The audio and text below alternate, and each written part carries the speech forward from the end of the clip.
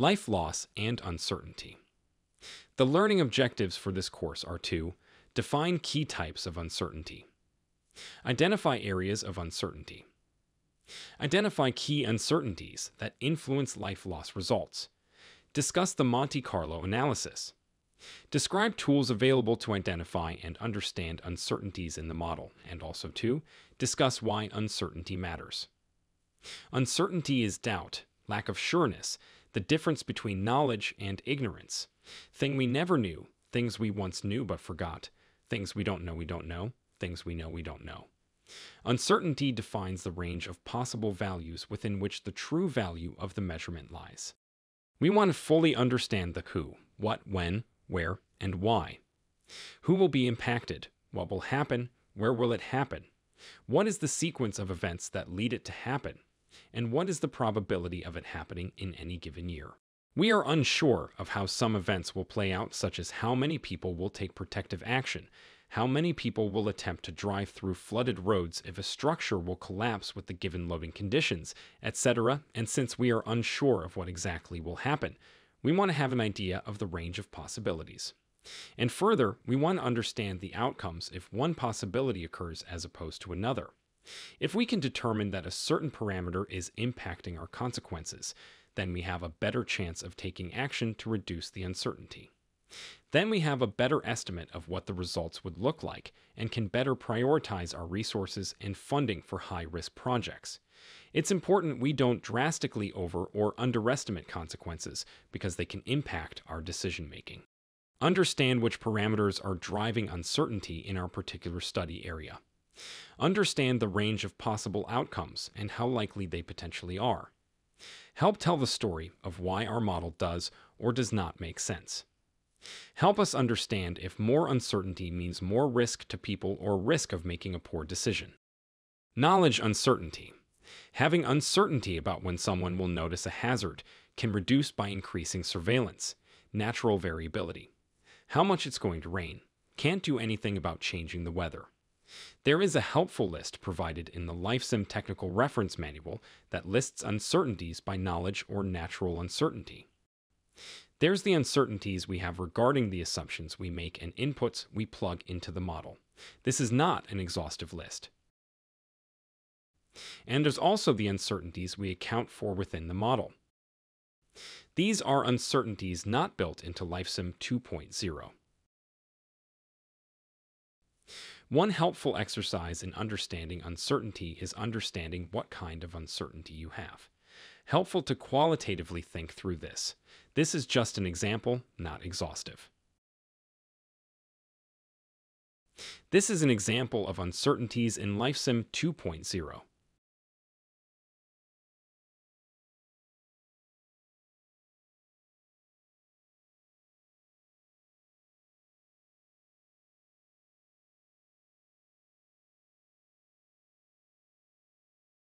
This is an example of uncertainties modeled in LifeSim 2.0.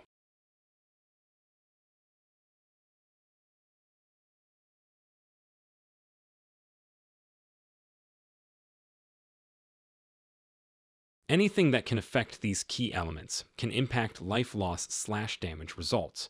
Depends on the situation, for example. If you have an overtopping situation where you expect there to be plenty of warning, PAI may be the more determining factor on life loss. Or if you have a situation where you're in a very rural area, maybe the warning diffusion becomes more impactful because it takes more time to make sure everyone in the PAR gets warned. Or maybe you have a scenario where there isn't detection until late in the game. So warning issuance becomes most impactful because if the warning doesn't get out quickly, then it's already too late. In that same scenario where the warning isn't expected to be issued until the breach is already progressing due to no detection, now maybe you expect most people will only have time to vertically evacuate in place.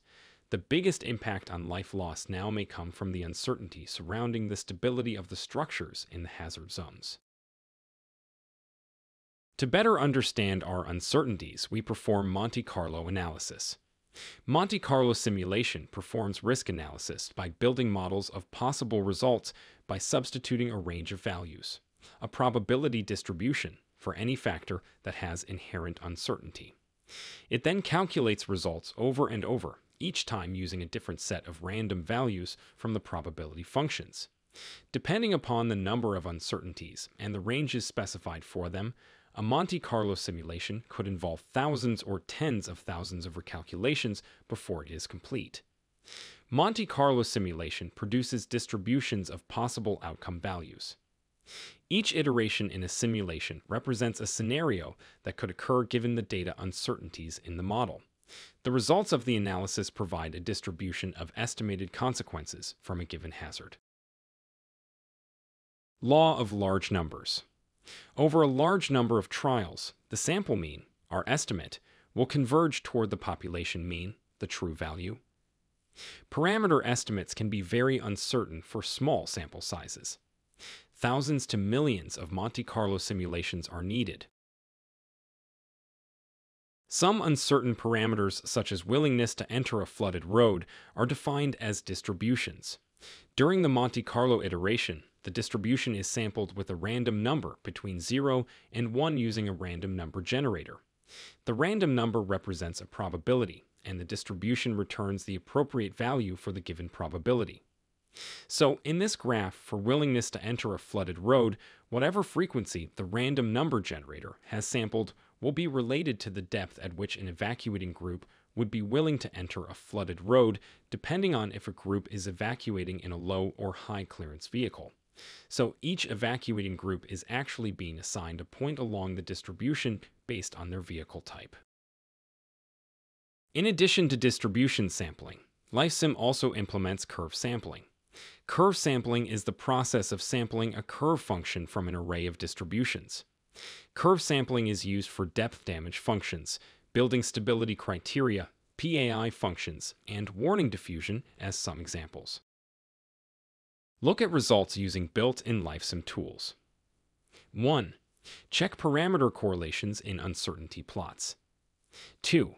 Conduct a sensitivity analysis, a method that measures how the impact of uncertainties of one or more input variables can lead to uncertainties on the output variables. To do this, change an input variable and rerun to see if output changes. Can do this with multiple parameters until find major contributors to output changes. 3. Run a no warning/no evac scenario to see what worst case scenario could look like. As you add in warning and other parameters, does this base scenario improve? 4. Use critical thinking to consider what assumptions you've potentially made and if there is potential to reduce those uncertainties. At least qualitatively sort of rank those uncertainties in your mind and start working down the list. Correlation is the statistical relationship between two variables. Correlation does not equal causation. When we look at uncertainty plots, we are looking for any strong positive or negative correlations or trends in the data. If we look at this uncertainty plot, there appears to be no correlation between life loss and the hazard ID time, so we know that as long as the hazard is identified any time between 3 hours before breach and a half hour after breach, then life loss will not be significantly impacted for the simulation.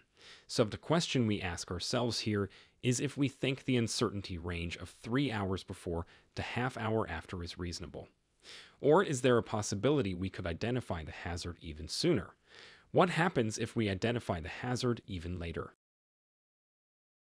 So, let's say as an example, you're in an SQRA and everyone is discussing if they think having cameras at the project would help reduce life loss because it would help you notice the imminent hazard sooner. Do you think that's going to change your life loss enough to change your risk decisions? Not if you still are identifying the hazard within these uncertainty bounds, because life loss does not seem strongly correlated with hazard ID, even though there is quite a bit of uncertainty around the hazard ID time. Should you maybe look at how it impacts life loss if you can identify the hazard, say 6 hours before? What about mobilization? Here's it's a little more clear that there's a moderate negative correlation between life loss and PAI.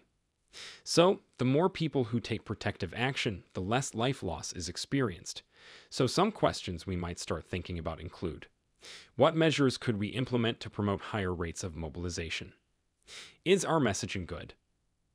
Now, what if you're at an SQRA and everyone is debating if it's worthwhile to provide education to help a community be more prepared to evacuate if needed, thus making them more likely to mobilize quickly? Does that seem like it could potentially reduce consequences in a meaningful way? Means potentially. If you get a higher percentage of the population to mobilize quickly, you can reduce life loss. The values on the x-axis are the actual sampled values used to define the protective action initiation relationship for a given iteration. Lower values will sample curves closer to the lower bound, worst case, and higher values samples a curve closer to the upper bound, best case. Think back to curve sampling slide. So, if this is a strongly correlated parameter, you need to verify the assumptions you made in your PAI preparedness/perception functions. Maybe I've modeled PAI to be moderately fast. What if I model PAI to be relatively slow instead?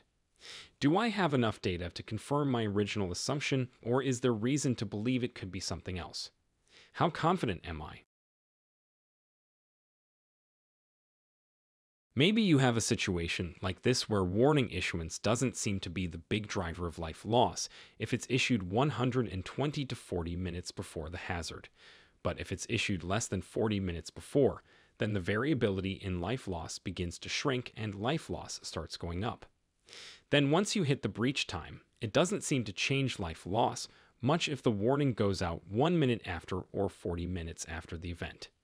Therefore, we can tell that warning issuance needs to go out at least 20 minutes prior to breach to have a chance of keeping life loss under 300 people.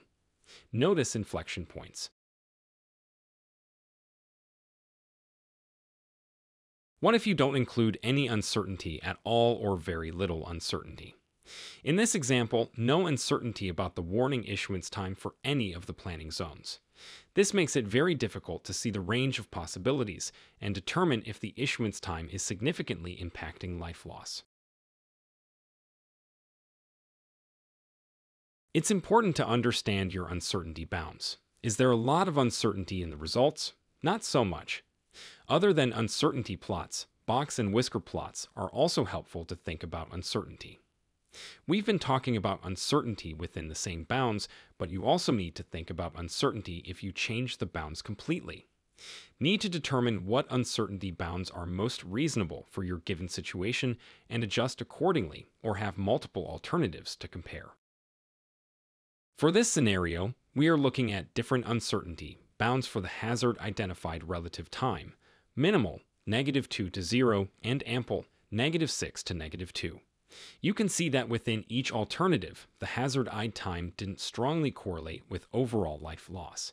But when you compare the scatter plots of the same scenario with different hazard ID ranges, it becomes more evident that hazard ID can impact overall life loss. In the minimal warning scenario, the median life loss stayed pretty consistently above the 60 line, and with the ample uncertainty bounds, median life loss stayed pretty consistently below the 40 line. This is reflected in the final results of the box plots. Which warning scenario is most appropriate for your situation? For example, do you have an overtopping scenario where you have more time to warn people and maybe do some kind of intervention? Or do you have an internal erosion scenario where detection is unlikely, intervention is unlikely, and warning time will be limited? This could also apply to other parameters, such as hazard communication. Sensitivity analysis is basically finding out what happens to a dependent variable if various parameters change. For example, what happens to life loss if different parameters change? We can determine this by building multiple alternatives and comparing. Run simulations using different structure inventories, stability criteria, uncertainty bounds. Sometimes small changes may make noticeable differences in results, and other times they may not, but it's worth checking. Would allowing contraflow on certain roads change life loss on roads? Does adjusting foundation heights impact results? Does changing uncertainty bounds change results? For instance, does your interpretation of elicitation results vary among team members? If so, try warning and PAI data with curves matching both interpretations. We know there is a lot of uncertainty in our models, but understanding those uncertainties gives us the knowledge to answer some complex questions, and there are lots of tools and outputs available to help you answer those questions. Let's talk about some of the unique tools available within the model, the wide range of results you can get out of the model, and ways to think about seemingly straightforward data. On this plot, we have a box to represent each individual iteration ran in our Monte Carlo simulation. Unlike uncertainty plots, this is not comparing any other parameters to life loss. Rather, it's a great tool to compare alternatives. Also, a great way to catch outliers. If you see an outlier, it's a good idea to generate detailed output to see if there's anything interesting about the data. If we do see any interesting iterations on our iteration plot, we can then generate more detailed output for an individual iteration. Doing so allows us to see additional plots and graphs that provide more information on evacuation simulation. How long did it take most groups to evacuate? Is there a large gap between how many people mobilize and how many reach safety? Are there certain destinations that are getting more traffic than others? Should we consider eliminating destinations in certain areas and recommending others? Other than in plot form, we also have tabular data available within the model. Table data 3 ways. Summary averaged results by iteration by detailed output. Summary average. What summary zones have the largest PR? Which summary zones experience the highest depths? Under what loading scenario? What's the population split between O65 and U65? What summary zones have the highest economic damages? Is most life loss on roads or in structures? Iteration. How does the data vary from the iteration with the lowest life loss from the iteration with the highest life loss? Did I run enough iterations, or do I think running more iterations would provide more information? Do I want to look at any of these iterations in more detail to see what's going on? Detailed output. Why did a certain group not mobilize? Was it because the evacuating depth had already been reached, or was their fording depth surpassed, or was there a car caught on the road segment they were getting on? Did a certain structure get warned at all? Why was a certain caught group put in the high or low hazard zone? Was it because their vehicle stability was surpassed, or because their human stability was surpassed? Road data in LifeSim. Summary. Which structures are getting the most life loss? Does the amount of life loss make sense given the structure occupancy type, depths, PAR, etc.? Were those structures with high life loss getting warned? Do the summary statistics reveal any helpful information about certain structures? Detail output. What structures, if any, collapsed? Did the foundation height, stability criteria, etc. make sense for the structures that collapsed? Were the structures with the highest life loss warned in an area that made sense? Did they have high life loss because they collapsed, or because the PAR had limited mobility, or because they had fine mobility but the submergence thresholds were surpassed? This gives you a chance to look at arrival data, max depths, and velocities across all the structures or roads in your inventory. Helpful in figuring out how much time people have to evacuate, structures at risk of losing stability, roads that are very unsafe to travel on. This gives you a chance to look at arrival data, max depths, and velocities across all the structures or roads in your inventory. Helpful in figuring out how much time people have to evacuate, structures at risk of losing stability, roads that are very unsafe to travel on / Because it impacts decision-making. Again, we are trying to make risk-informed decisions. You need to be able to determine if uncertainty in results impacts anything and if you can mitigate any risk. If you have a scenario where all of your iterations are falling squarely in the 10 to 100 life loss range, you can feel confident in how changing the frequency of the event will impact the overall level of risk. What decision are you trying to make? How does the level of risk impact your decision? Have I picked reasonable uncertainty bounds in calculating this estimate?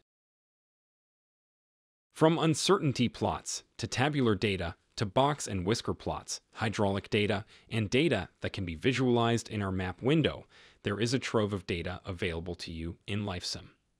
I just wanted to introduce you briefly to some of the data you can utilize, because this is how you are ultimately going to piece together the logic of your model and determine if and where changes need to be made and what is driving life loss.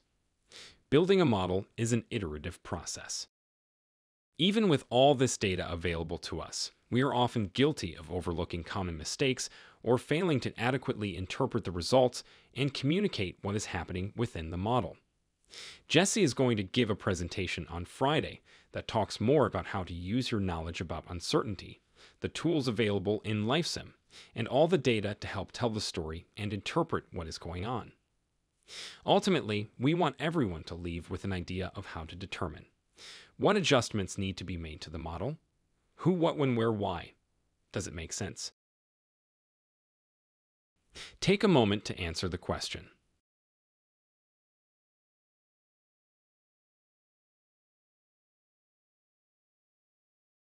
Take a moment to answer the question.